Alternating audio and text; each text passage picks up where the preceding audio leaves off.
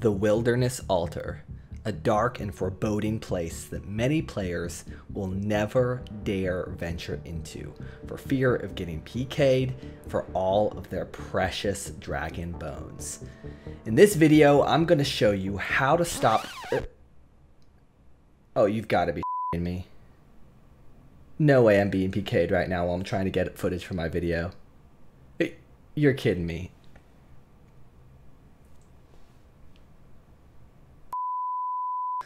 Alright, let's try this again. So in this video, we're going to learn how to properly train prayer at the Chaos Altar in the Wilderness. So training prayer is pretty straightforward, right? Click the bone, click on the altar. However, there's a couple things that are definitely going to help you out on your way to 99. And that includes things like how to find good worlds, some essential plugins you'll need to avoid PKers, and some tips that you can do to quickly escape PKers when they inevitably attack you. So the inventory that I bring when I go out into the wilderness includes 30 noted dragon bones, a locator orb, 1500 coins, and the rest of the slots are filled with dragon bones. The reason why I bring 30 noted bones is because you can use the druid out there and he will actually unnote your bones for 50 coins each. So 1500 coins is just enough to cover your unnoting of 30 bones, and this definitely speeds up your prayer training significantly. However, you are certainly risking more when you die. So the risk versus reward is up to you. When I find that there's not a lot of PKers around, I'll generally bring 60 dragon bones that are noted, and when there are a lot of PKers or high activity, I'll bring 30 or sometimes even 0. The locator orb is actually for getting back home. So I'll actually use it to damage myself, and it does 10 damage each time you click it, and it'll eventually get you down to 1 health, and once you're at 1 health, you can go ahead and click the Wine of Zamorak to kill yourself. You'll respawn at your respawn location, and then I can use my farming cape or any method of teleportation to get back to a bank to resupply.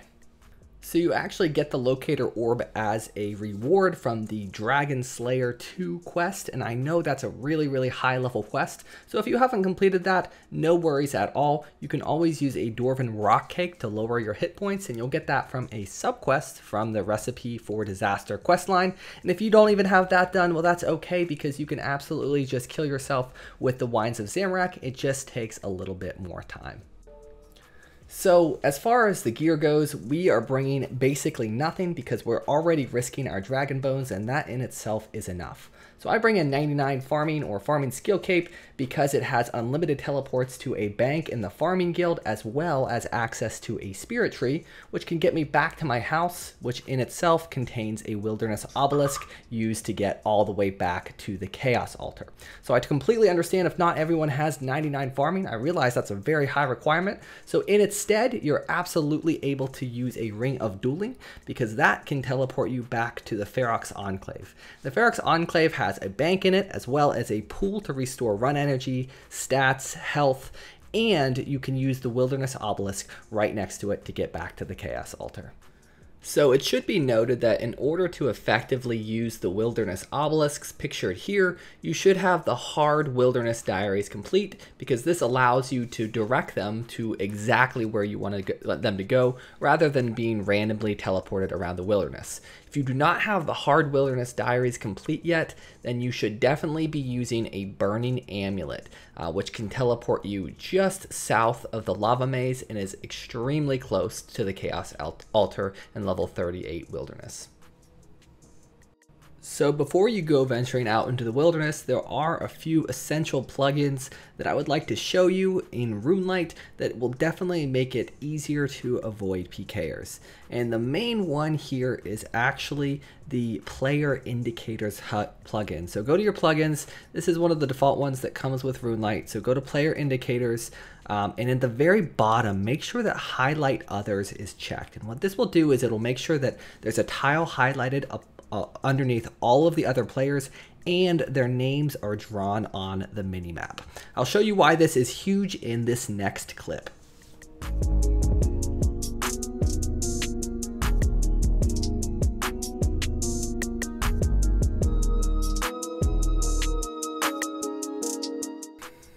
So how did I know how to log out at that exact same moment without ever actually seeing another player approach me?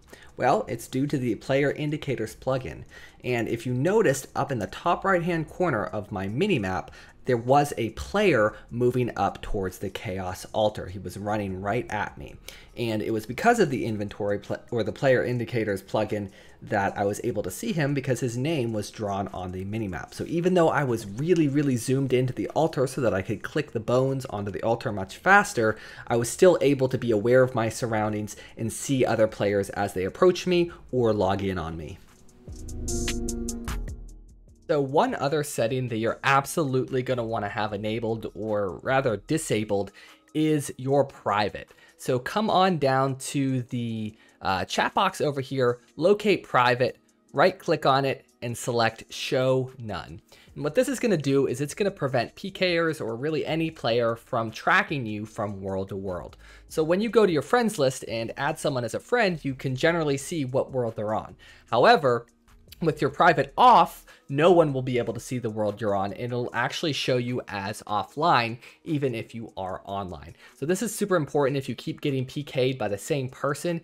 Even if you're not training prayer, if you're doing anything in the wilderness, you should have private off, because you do not want people just hopping from world to world, finding you over and over again, and just killing you over and over again. You're just going to be feeding them free GP at that point.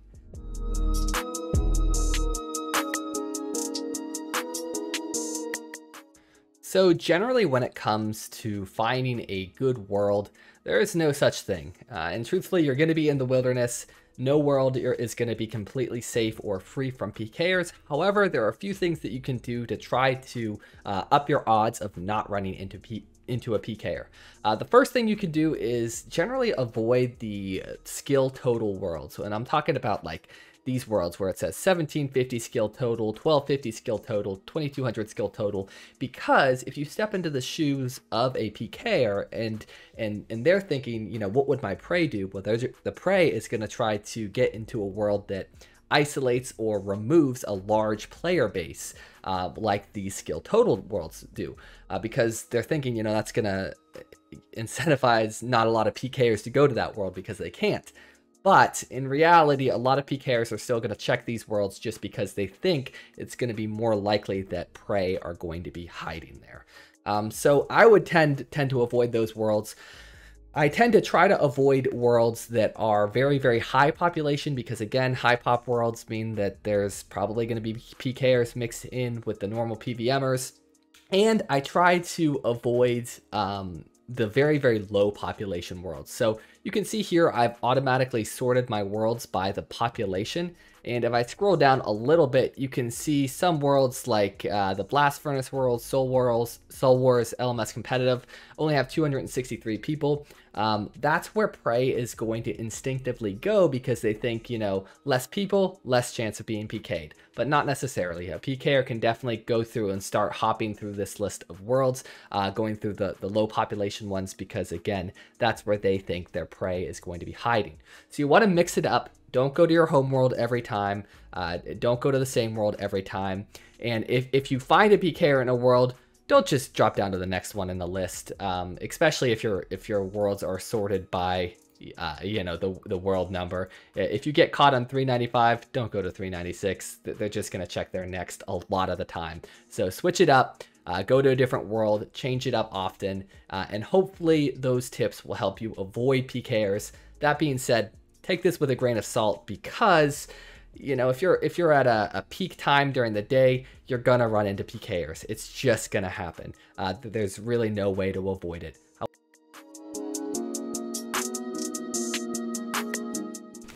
So the first tip that I wanted to share with you is which direction to run in when you use the Wilderness Obelisk.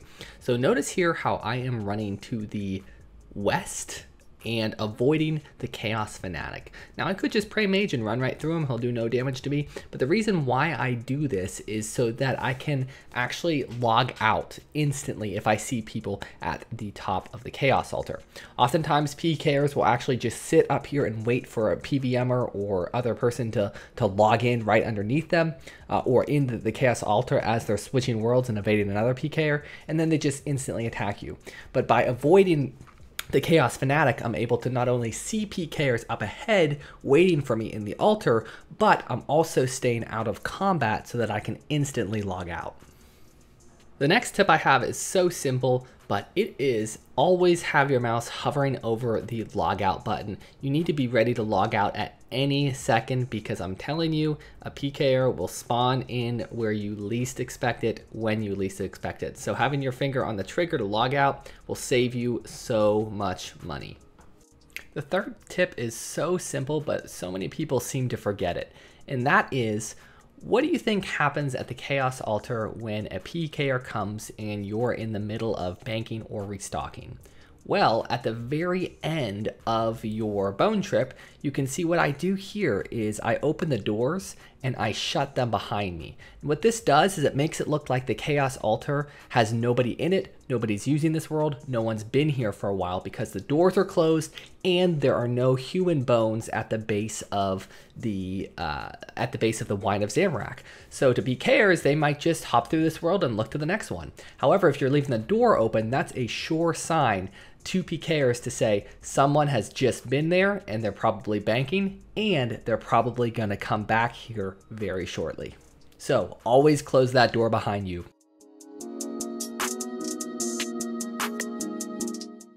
So in this section, I'm just going to go through a full run of what I do when I go in bank and show you how I use the Chaos Altar. So the first thing I'm going to do is I'm going to withdraw 30 noted dragon bones, withdraw the rest of them as items, and bring out 1,500 coins or however many you need to pay for unnoting your bones, and head to the spirit tree. This is how I'm getting to my wilderness obelisk. Of course, you're free to use the amulet that teleports you deep into the wilderness, or use the Ferox Enclave and the obelisk there through a ring of dueling. The house is just easiest for me.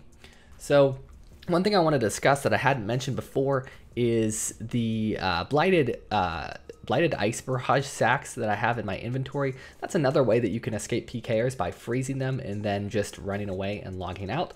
So if you do happen to get in a conflict, that's a good way to escape. So here you can see I'm avoiding that chaos elemental and holding my mouse over that logout button. I'm checking up ahead with the GPU rendering on RuneLight so that I can see farther ahead. I don't see any pkers, and I was able to instantly log out if I did see some, and now I can start actually using my bones. So one thing that I haven't discussed yet again is the positioning of your screen. So you can see how I am trying to position my inventory as close as I can to the altar, because it minimizes the distance that I have to move my mouse to actually use the bones on the altar. Although you can AFK this, it is much more effective to use the bones on the altar. It drastically reduces the amount of time you're vulnerable in the wilderness with your valuable dragon bones, and it drastically increases your XP rates, although it is a little bit more of a sweaty method. So what I'm doing in between each of these bones is I am checking on my mini-map to make sure that I don't see anyone logging in. The disadvantage of having my inventory so close to the bones is that I can't really see what's going on around me, so I'm completely at the mercy of the player indicators plugin and looking at my mini-map to determine when people are actually logging in under me, sneaking up on me, coming at me, or logging in anywhere around me. So here I'm just finishing off my inventory. I'm going over to the monk over here to unnote the rest of my bones and finish them off. And in this particular clip, I'm not actually using the death method where I'll use the locator orb to drain my HP and using that Wine of Zamorak there on the table to finish myself off. Instead, because I've got my blighted ice barrage sacks with me and I'd prefer not to lose those, even though it's just 5 of them, I will actually end up walking back to the wilderness altar. And I'm able to actually use that to get back to the Ferox Enclave, and if needed, bank there. However, I'll usually just teleport out with my farming cape because the bank is closer and I can get back to the obelisk in my house. So that's really all there is to it, to the Chaos Altar out in the wilderness. It's really not such a terrible place if you know what to do and know how to avoid PKers and really know what to do when they show up. So I hope you learned something, and if you enjoyed this video, don't forget to like, comment, and subscribe. It definitely helps me out, and I'm always looking for more feedback to improve future videos. Thank you so much, and have a great rest of your day.